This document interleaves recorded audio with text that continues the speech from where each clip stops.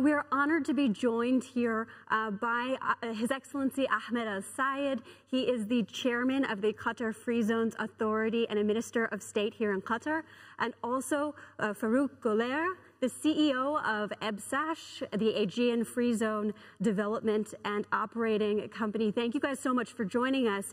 Faruk, I want to start with you since you're coming to us all the way from Turkey. Tell me more about the two top goals of the Aegean Free Zone Authority. What are the things that you want to accomplish in a macro sense? When we look at Turkey, Turkey started to develop the free zone in 1980s. As you know, globalization started and Turkey affected very much by the globalization in early 80s.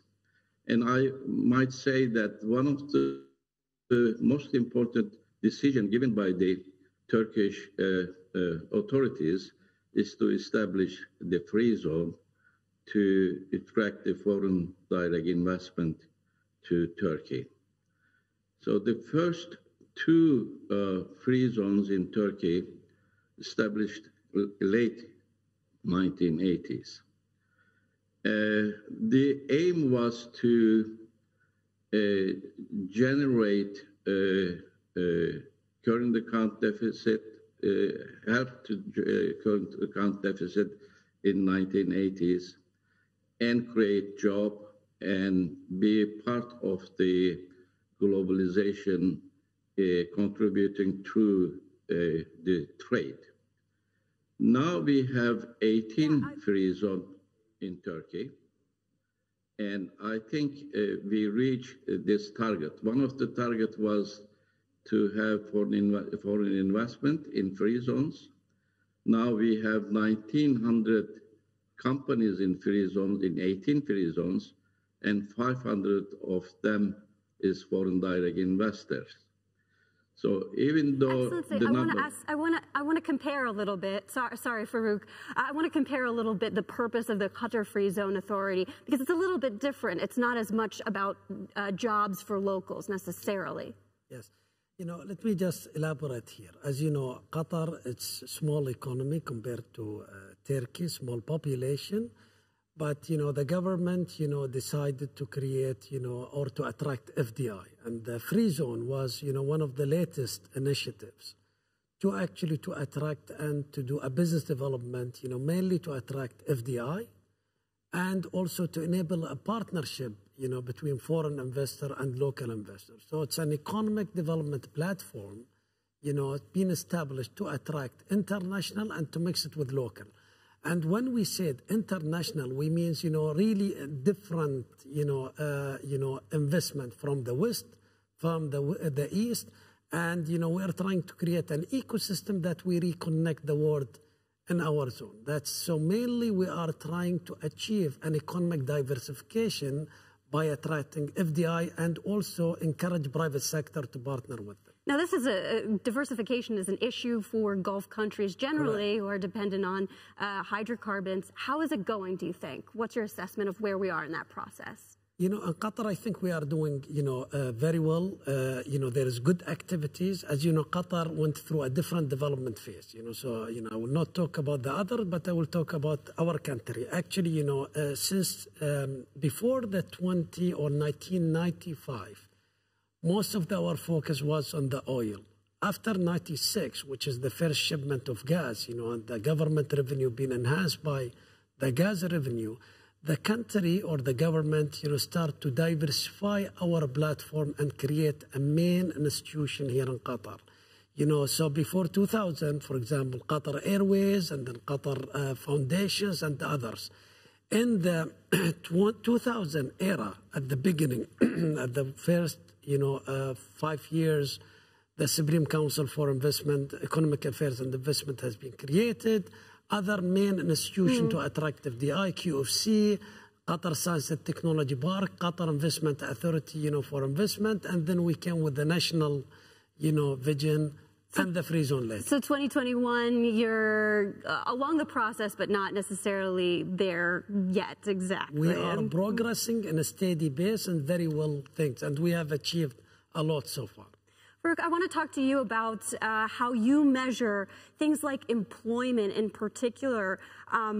Is that are you measuring the number of people employed by the free zone as a sense of your achievement and your progress, or what do you look at essentially in terms of indicators?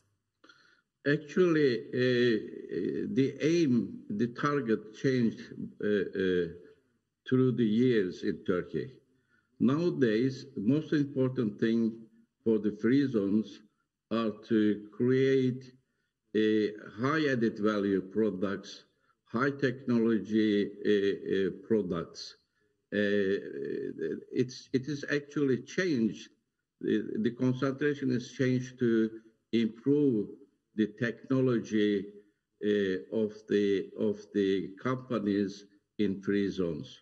For instance, and also still we are behind the export. For instance, the latest change in free zone regulations in Turkey is to establish specialized free zones. Now we are having a specialized free zones for certain technologies or for certain products. For instance, the last year we have a new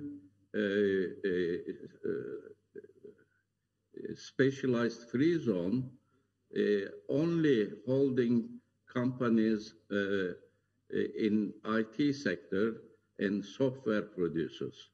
So we are now in Turkey is changing from mainly job creation to high technology creation. Actually, so you're looking at the quality.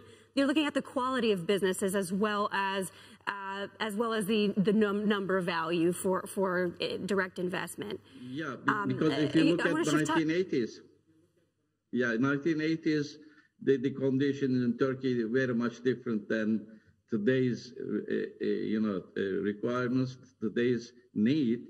Today we are looking more on high technology investors and IT investors, basically in our free zones. I want to talk about today specifically because COVID-19 has encouraged some degree of fragmentation across the world economically, countries wanting to bring their industries, their top industries home.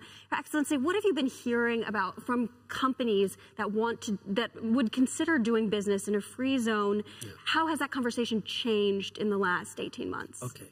So the good news here, we started late, which is, to be frank with you, can put it as a positive because we established it and we are focusing on tomorrow world. So, of course, the technology was one of our main themes. So we have started before COVID, focusing on disruptive technology, focusing on bringing the big data to enable the business environment to prepare companies for tomorrow.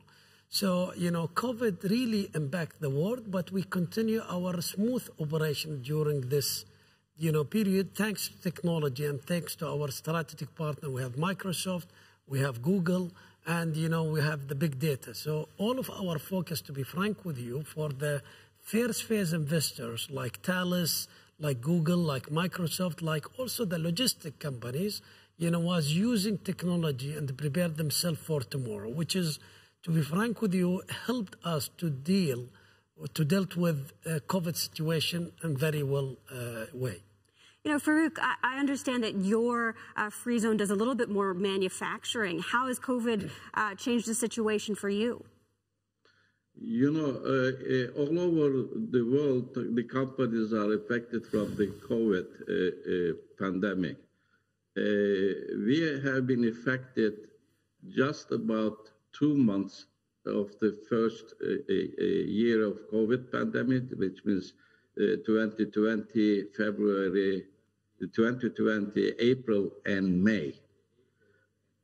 Because the companies here are really the part of the global trade, and we are a supplier of the global market.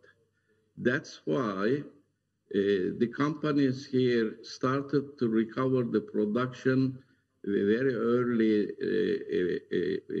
June 2020, and they are growing their business even much ahead of 2019, which is before COVID.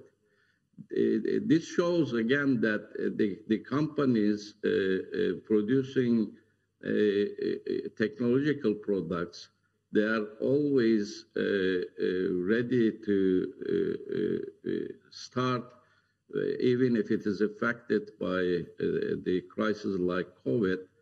And now we finished in 2020 very close business volume of 2019. 2019 was very That's good great. year all over the world. Impressive. Even this year, we are much better. Yeah, thank you. Even this year, we are much better than 2019. I want to ask about another topical piece in the news, a bit of headline here. There's talk from the G7 about a global corporate minimum tax. Now, do you guys worry about the potential pressure from some of the world's most wealthiest nations to up taxes? That's a key bit of important advantage that free zones can offer. So that's a very good question. We are working and studying what's happening so far. I think the understanding now, they are talking about the G7 economies, and will be expansion, of talk, to come to the World Trade Organization and others. But to be frank with you, it all depends on how it will be implemented. So the mechanism is not clear yet. International companies or global companies anyway will have a different operating location and the platform, serving different jurisdictions. So in our location here in the GCC, for example, or in the region, you get my point, it's not clear yet how this will be implemented and how this will impact the global companies. So let's wait and see. We are working, to be frank with you, and we are interested to learn more. We are seeking clarification, and we will work with our companies to really, enhance their business environment. But the tax is not everything. So to be frank with you, why companies come here and there to establish, they are looking for advanced regulatory regime, which we are offering. They are looking for connectivity, and logistic offering. So the tax is one component. Yes, it's important, but not everything. So when companies decide to expand their operation, they are really considering multiple things, including the workforce and other, incentive or, elements before they open an international operation. So uncertainty, but not deep cynicism, let's say. Faruk, do you think of things the same way? And we're running out of time, so just quickly here. I agree with Minister. When we ask the investors here coming to Free Zone, the tax advantage is the number 5 in their decision making. There are other reasons, as Minister indicated, to choose the free zones, not only the tax issue. The most important thing here in the world is the inflation, I believe. Faruk Güler, Excellency Minister Ahmad Al-Sayed, thank you so much for joining us today. A very interesting discussion about free zones in the global world post-pandemic. Thanks, guys. Pleasure, Simone. Thank you very much for hosting us, and wish you all the best in Qatar Economic Forum.